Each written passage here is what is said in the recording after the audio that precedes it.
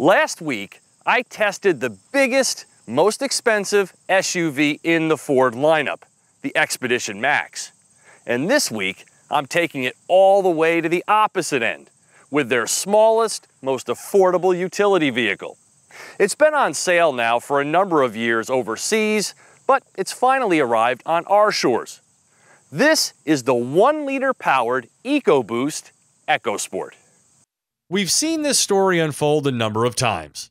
Automaker sells a small vehicle overseas not intended for the US market.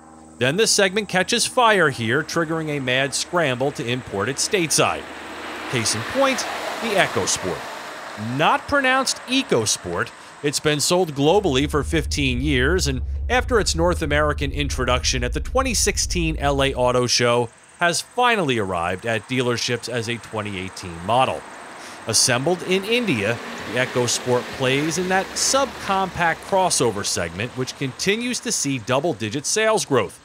This is the Chevy Trax, Honda HR-V, Jeep Renegade Group, where the pricing starts at around 20 grand. The combination of low price, big gas mileage, and high versatility is making these little guys popular while sedan sales continue to founder. The EcoSport checks all of those boxes, by the way, making the most of its interior space with generous rear seat room and enough cargo room to handle everyday tasks. This 4-position cargo floor is just one example as to how that's accomplished. The cargo door swings out as well with a clever release tucked into the right taillight. The seats can be easily folded from the side or rear of the vehicle by first tipping up the seat bottoms. Now, they don't create a flat floor, but the overall cargo area is quite generous for this class, offering more room than the Trax. Looking a little like a mutant Escape, it's not the most attractive, but this high-end titanium trim in this upcharged blue candy paint, riding on these fancy 17-inch wheels, certainly does make a splash. It can be customized in 10 different colors, 6 interior choices, and cool ambient lighting. This here is a front drive model, but all-wheel drive is also available. Like this, it's fitted with a 1-liter turbo, making 123 horsepower and 125 pound-feet of torque. I know it's hard to believe, but this little 3-cylinder turbo really does feel amply powered for this front-wheel drive EcoSport, with a quick step-off, ability to climb hills, and excellent fuel economy. 4-wheel drive models upgrade to the larger 2-liter engine. The fact that it uses a real 6-speed automatic transmission and not a dual-clutch or CVT is a breath of fresh air.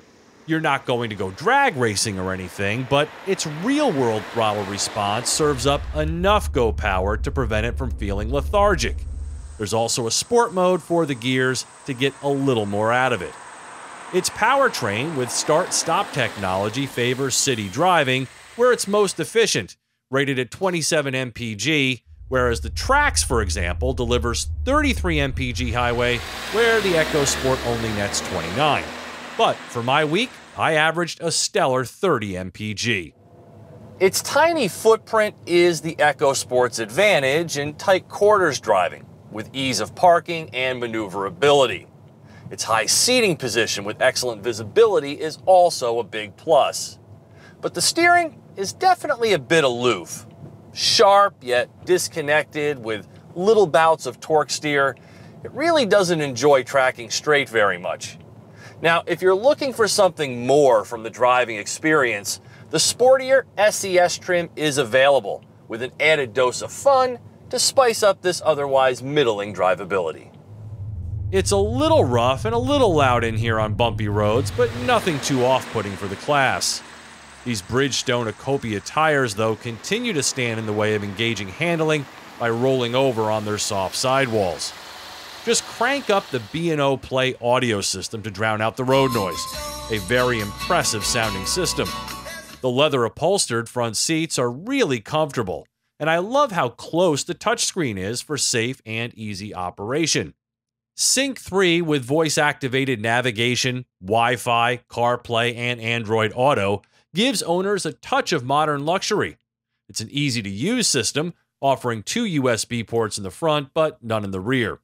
A wireless charging pad would also be a nice touch, as would a larger center console. Safety features like side blind zone alert, rear cross traffic alert, a backup cam, and front knee airbags are welcome additions. Plus, the Ford Pass smartphone app allows drivers to start, unlock, and locate their vehicle from anywhere. MSRP of this titanium model is $27,720, though a base EcoSport S starts at $20,990. Because it arrived here midway through its life cycle, expect a quick redesign within a few years. The EcoSport is a pretty compelling little choice and fills in nicely at the bottom of Ford's SUV lineup. For TestDriveNow.com, I'm Steve Hammis.